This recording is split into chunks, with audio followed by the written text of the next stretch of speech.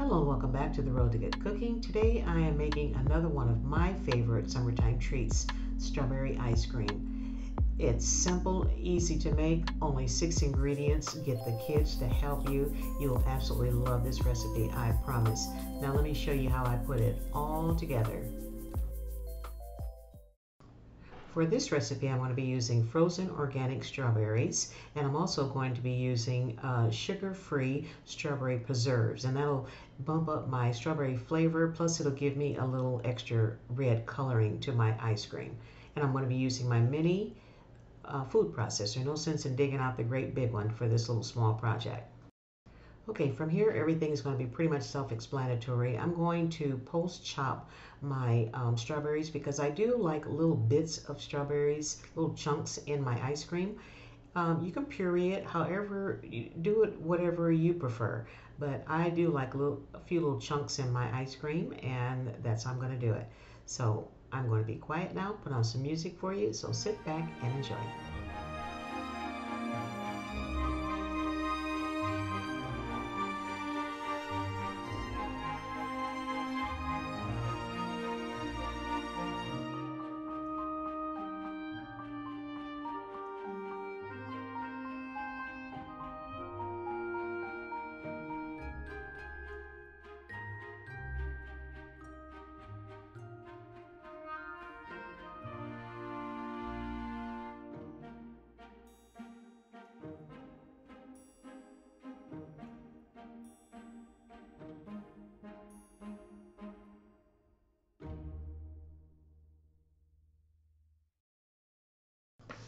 And here's my cream mixture. I had it in the refrigerator for about 2 hours.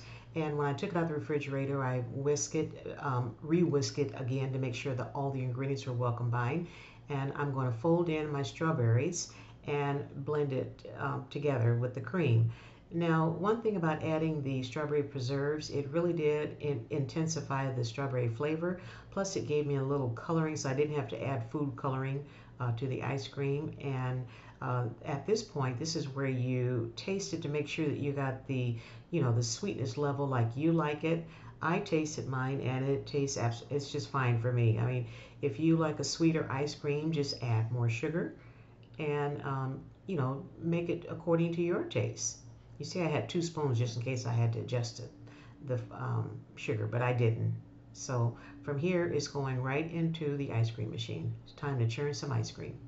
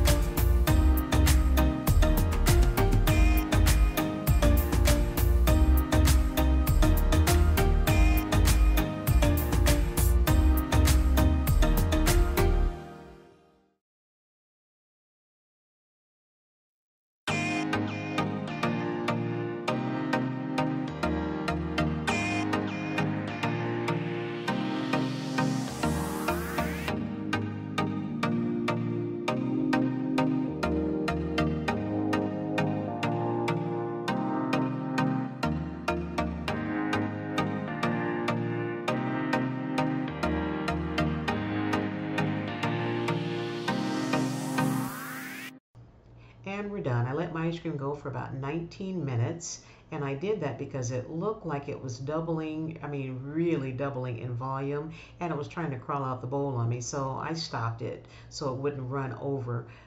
It's soft, but I'm not going to worry about that because I'm getting ready to put it into the containers, and then it's going to go in the freezer overnight because I do like my ice cream a little bit firmer.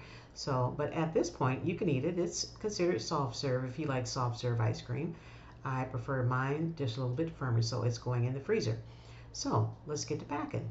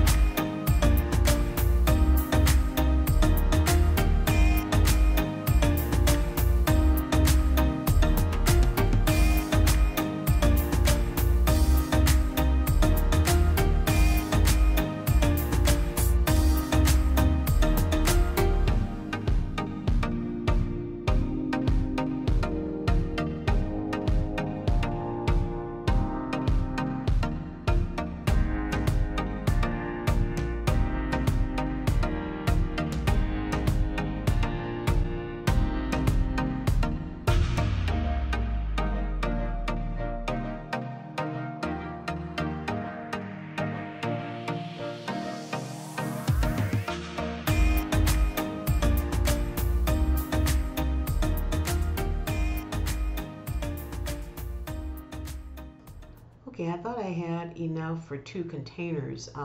This is so weird. I mean, it looked like it was growing when it was churning, like I had way too much. I had more than 2 quarts, but I actually didn't.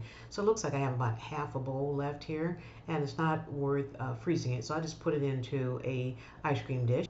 Hmm, interesting. And here's how I store my milk. I buy my milk by the gallon because I make so much ice cream.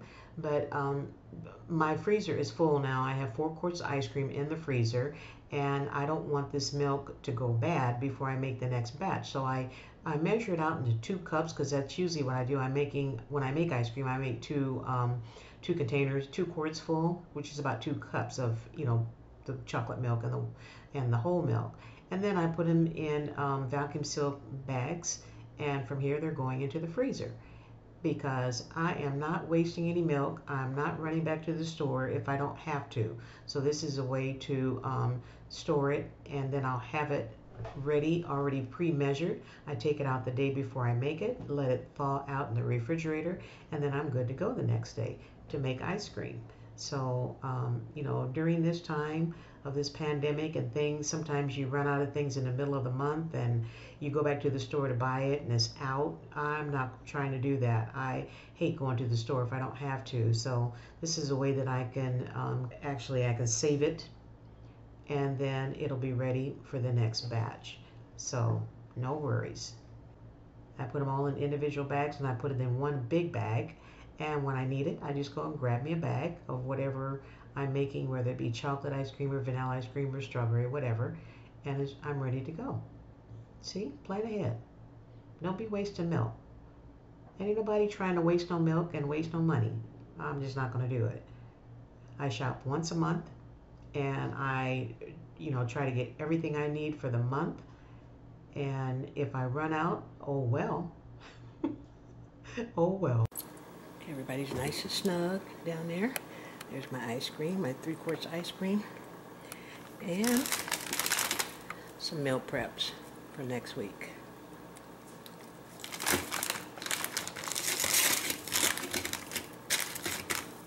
Good to go.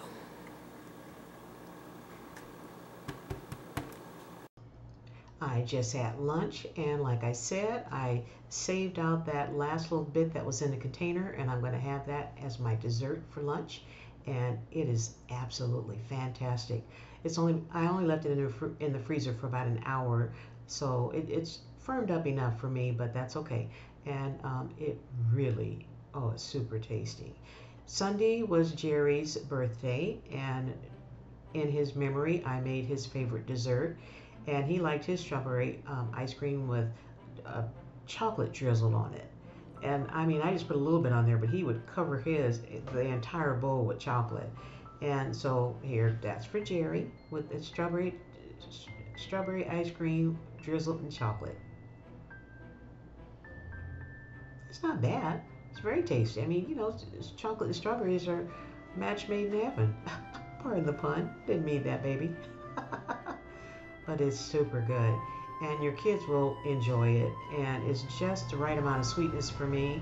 It's not overly sweet, and it is so enjoyable.